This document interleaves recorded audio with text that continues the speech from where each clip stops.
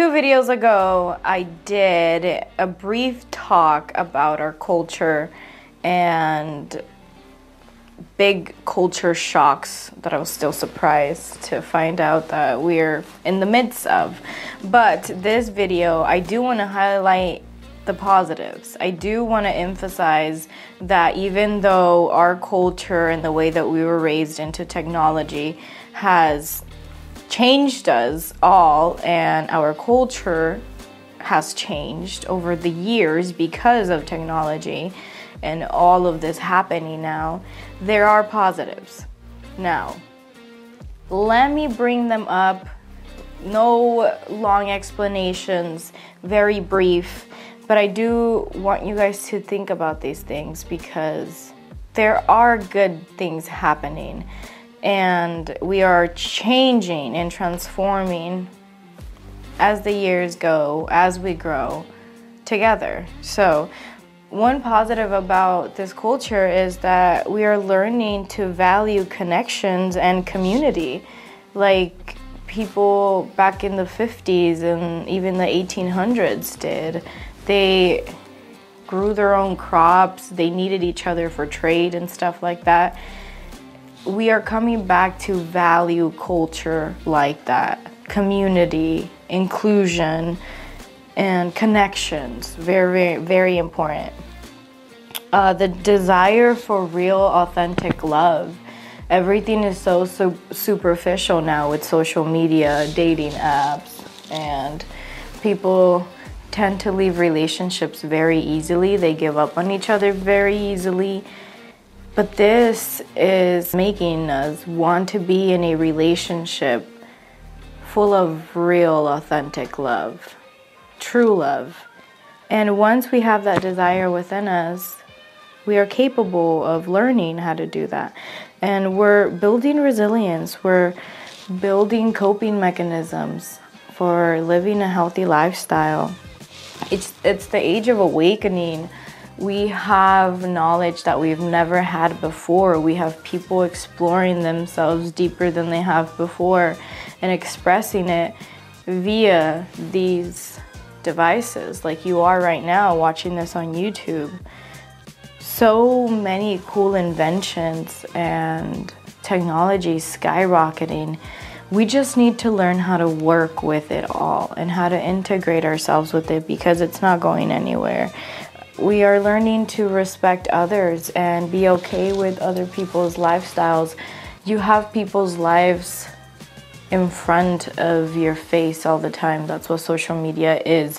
We're all expressing, sharing who we are, our world through our eyes, and we're sharing it with you guys, with anyone that chooses to see and watch your videos, your pictures, follows you on social media, which just opens up your eyes. The world is a lot bigger than you think.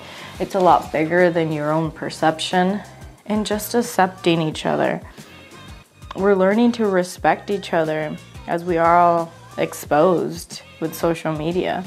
We're learning how to be grateful for the little things because we're so used to having everything so quickly that when something bad happens, it truly makes you think about how good you have it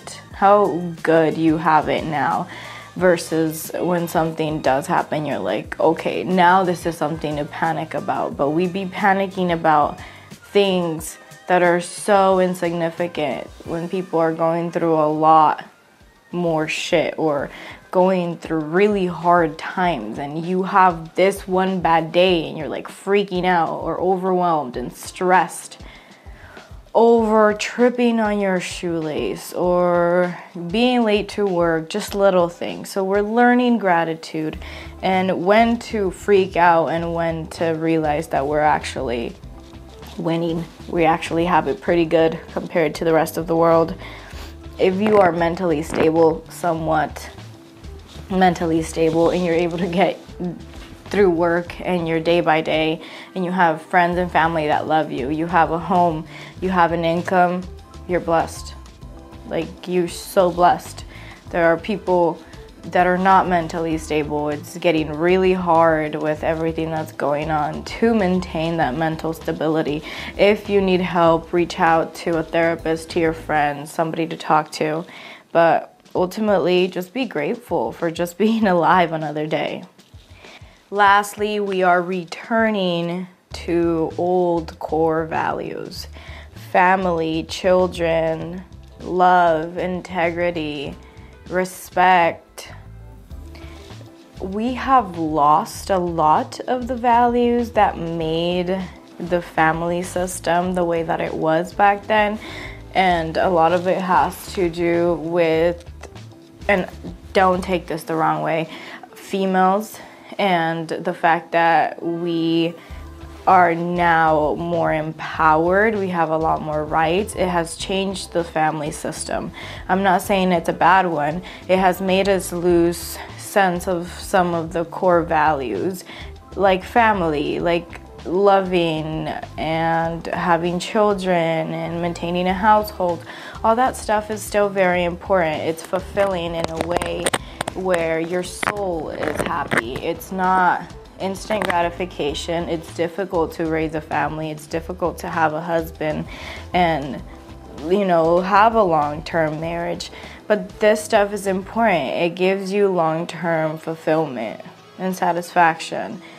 Don't take this the wrong way, okay? I'm speaking from perspective, from my own perspective. So if you don't want a family, if you don't want a husband, you don't have to. It's your choice. But I'm referring to core values. The core value of family itself, of community, of love, of assisting each other. So I hope this video has made you think a little more positively on our culture, on our generation. And I hope that you have learned something new. If not, I hope you have questioned some of your beliefs wherever you stand. I hope this video has expanded your mind or started to expand your mind a little bit. Thank you so much for watching. Blessings. I will see you in the next one.